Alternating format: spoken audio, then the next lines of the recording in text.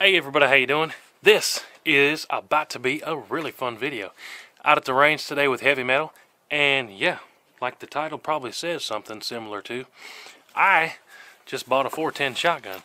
I have never owned one before, but I was picking up some guns the other day from Gun Prime, and my boy said, "Hey Daddy, I like that shotgun." So I said, "Yeah, me too."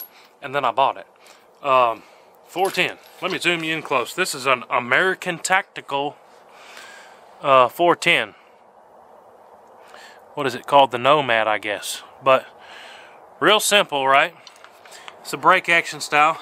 You pull the trigger guard, it breaks open.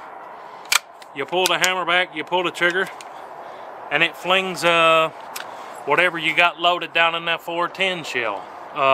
But the whole purpose of this video, we're just going to have some fun testing this out, seeing what it can do. Before you get to going crazy on me in the comments on where I found the ammo, I bought these 410 shells over a year ago. What is this? Federal Top Gun 410. I don't even know. But I got 410. This is some kind of sporting. Oh, here it is. 2.5 inch, ½ ounce, 7.5 shot. I'll put that there, or you guys can see what I'm flinging out here. But yeah, a year ago, Walmart had like hundreds of these on the shelf because nobody bought it because 410 is more expensive than 12 gauge. But yeah, all you jokers bought all of it up, and it's all gone. And I probably won't be able to find another box of this stuff for like 15 years. But I got two like half boxes.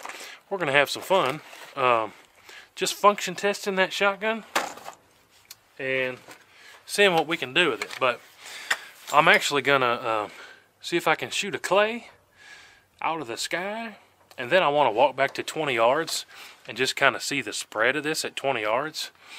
And then I've got an old rotten watermelon we're gonna blow up and see if we can get some fun footage. So fun video, test it out. My new 410 shotgun. Like I said, big shout out to Gun Prime. That's where I picked this sucker up. But first of all, let me load one up, see if I can break a clay out of the sky. I don't know, maybe I can do it. The sights for this is just a little groove in the top. Then we got a little classic brass bead down at the end of the barrel. So we'll see what I can do with it.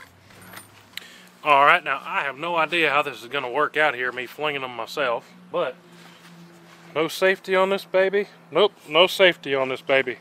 That's always a tragedy when you fling up a clay and then you got the safety on. So I'm going to go ahead and load one of those Federals in there. Cock the hammer back. This thing has a pretty heavy trigger. I'll show you here in a minute. But let me see if I can sling one of these up somewhere towards those cedars and shoot this baby out of the sky. Maybe I'll make it a little darker up there, you'll be able to see it. Fling them towards those tree branches somewhere. Hopefully break this.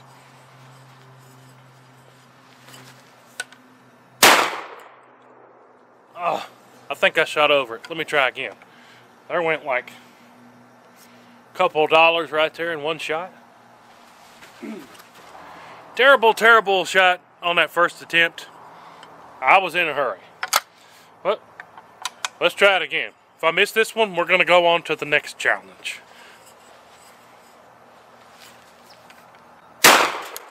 Ooh-wee. I don't know if you guys saw that one, but I kablatterized it. I don't think this thing has an ejector. Given the price, I don't expect it to. New. Yeah, does it? Yeah. Let me show you up close. That little mechanism, it doesn't eject it, but it does kind of pull it out. See that little piece comes out? So no ejector, but for the price, these are super cheap. See how that little piece comes out and kind of pulls the shell with it. But for the price, hey man, this thing is cool. Like, if 410 ammo was plentiful, I would absolutely probably say, go get you one. It's a whole lot of fun. But next, I got a paper plate here. Show you my paper plate. Yeah, we need to clean up the range, don't we? I know. Anyways, I'm going to go 20 paces away from that paper plate, And I want to see the spread out of this thing, so if we go after some squirrels out in the woods, do we need to be like 3 feet from them with this? Or could we take a crack at them at 20 yards? I don't know. We're about to find out. Let me go get the other camera here. All right, now here goes that 410 at about 20 paces. Let's see what it does and how it spreads out for that paper plate here.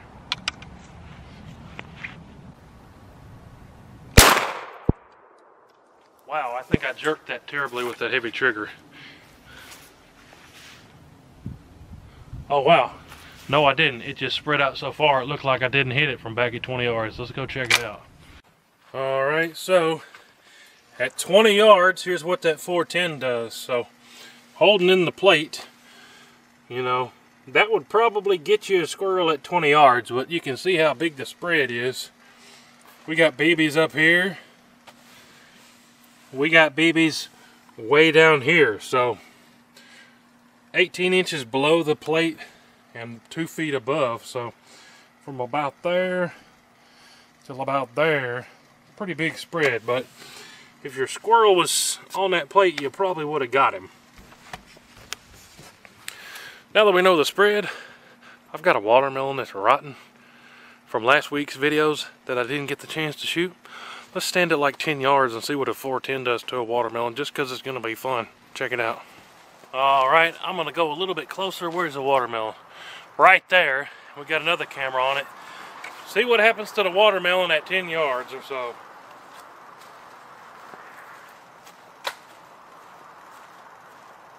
You guys see me?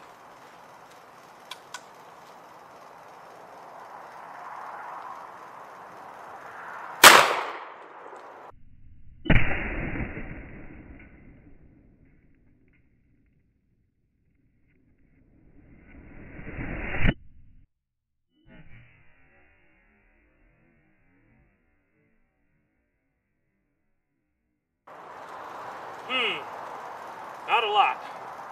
Kind of unimpressed. It looked like we just knocked the thing off that pillar and it fell down backwards, but let's go see what happens. Normally with watermelons we're used to like they going completely into explodey bits and disappearing, but let's see what happened. That's about what happened to it. It's still one big old piece of watermelon. Not real impressed. Not real impressed. Anyways, now we know. That's what happens when you hit a watermelon with a 410. Not a whole lot. Would it take a squirrel at 20 yards? It'd probably be good, but not a watermelon-sized squirrel. Anyways, appreciate you guys watching. That was a fun one, getting out the 410, testing it out, and seeing what we could do with it. But as always, appreciate you guys watching. There goes a guy on his loud pipe bike. We'll see you guys on the next one. Hooty hoo!